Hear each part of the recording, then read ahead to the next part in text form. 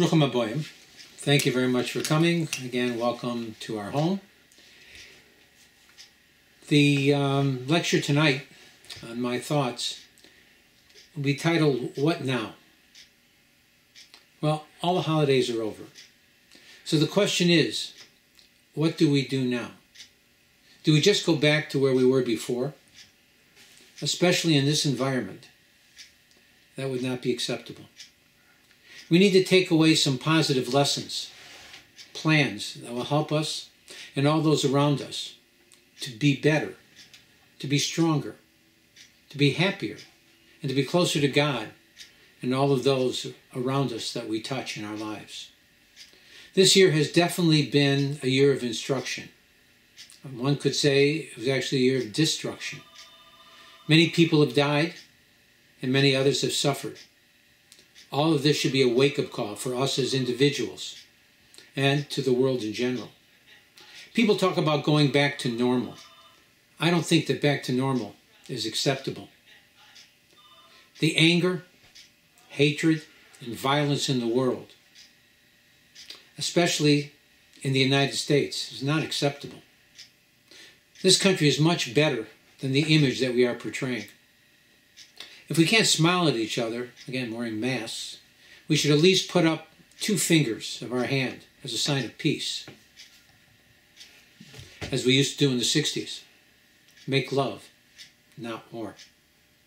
There's a story told of a chassid, a follower, who went to Rebbe Elimelech Lizensk to ask if he could observe the Rebbe perform his kaparas, his forgiveness. Kaparas is a ritual that we perform just before Yom Kippur.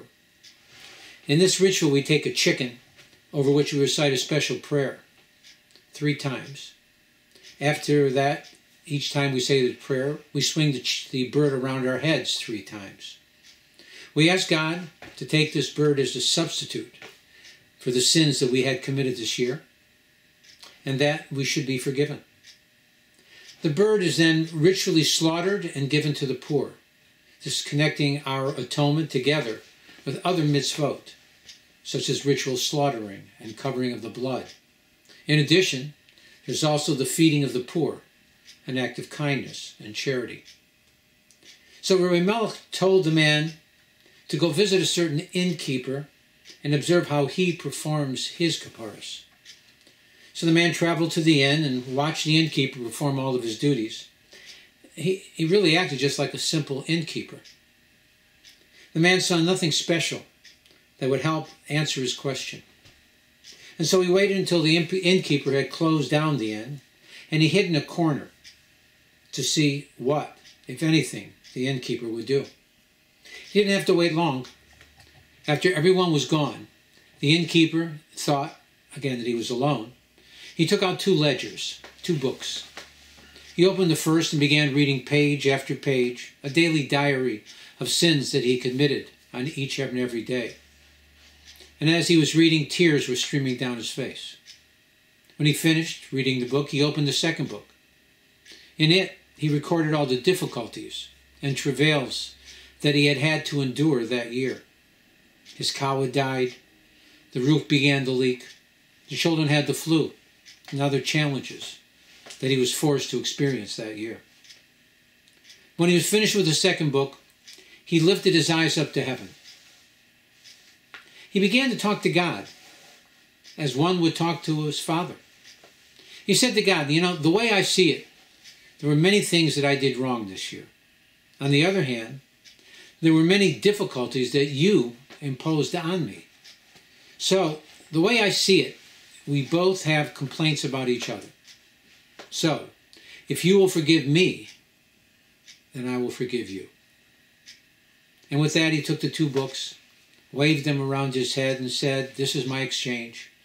This is my substitute. This is my expiation. And with that, he threw both of the books into the fire, and he watched them burn. Now the man understood why Rabbi Melech sent him to view the innkeeper's atonement. It's not the chicken. It's not the chicken that brings about our atonement. It is the feelings of contrition and atonement. A true sense of repentance. We have damaged the relationship with our Father in heaven. We truly want to correct it. It has to be real, not just words that we articulate without any connection to a desire for reconnecting to our Father, our King. You know, we repeated these words over and over again, at least 3 times daily, during the Aser Shemei Tshuva, the 10 days of repentance. Zachrenu l'ma'ancha.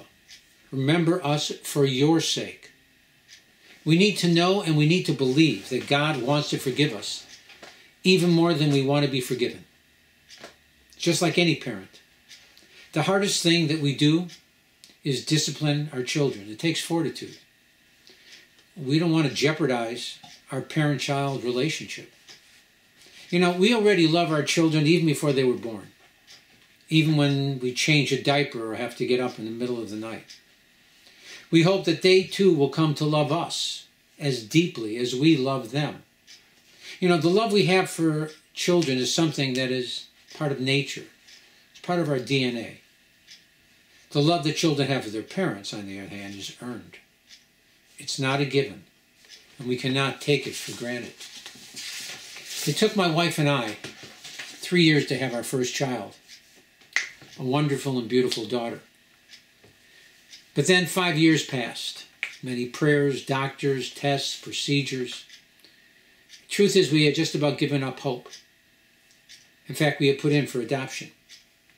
As fate would have it, Dale got pregnant with our son about the same time the adoption was available.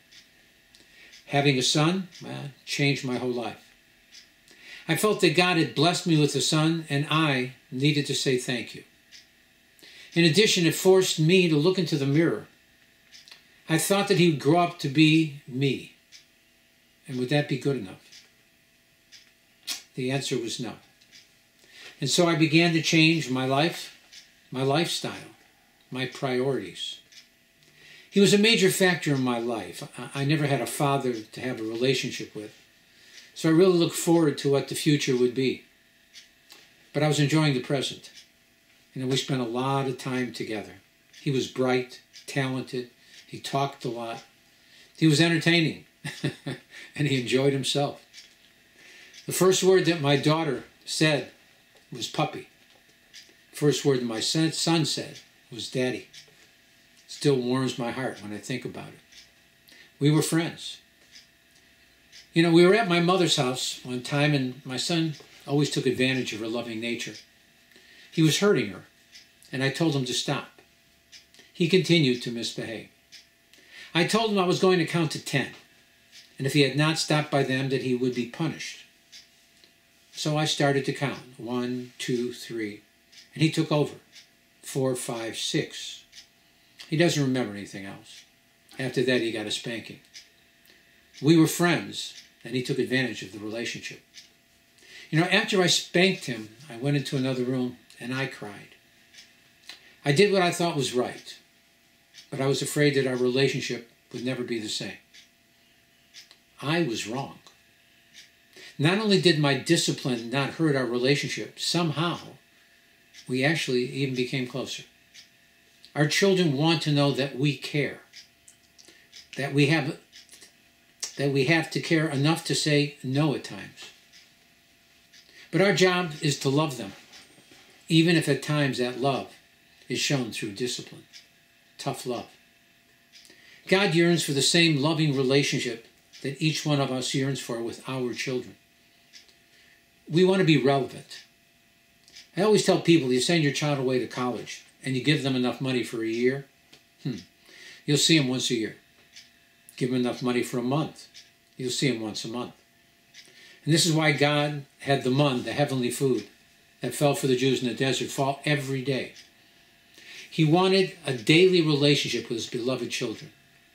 And so every day they lifted their eyes up to heaven, to their Father, for their sustenance. The Zohar tells us that this world is a reflection of the world above. If one were to ask you what color is the sky, you would reply blue. If they were to ask you what color is the ocean, you again would reply blue. However, if you look at air in a jar, it's really colorless. Same would be the case of water from the ocean in a jar, colorless. I'm sure that science can give reasons, but according to Kabbalah, God has a sapphire brick that he has placed underneath his throne of glory. The sky is a reflection of that brick, and the ocean a reflection of the sky. We were all created b'tselem Elokim, in the image of God. Our love for our children is a reflection of the love that God, our Father, has for each one of us individually. This is a very special moment in history. We can make a difference. Yes, each one of us, both as a part of this puzzle that we call mankind. And this pandemic has affected all 7.7 billion people in the world. Many people believe that it was spread by one woman who worked in a lab in Wuhan, China. The power of one. The whole world was created from one person, Adam, first man. You know, they tell a story about a king who was trying to capture a city. And what he did is he sent his crack commando troops against the gate of the city, and they were wiped out to the man. Then he sent his infantry. Again, they were wiped out to the man. So he sent his cavalry against the gate of the city, and again, they too were wiped out.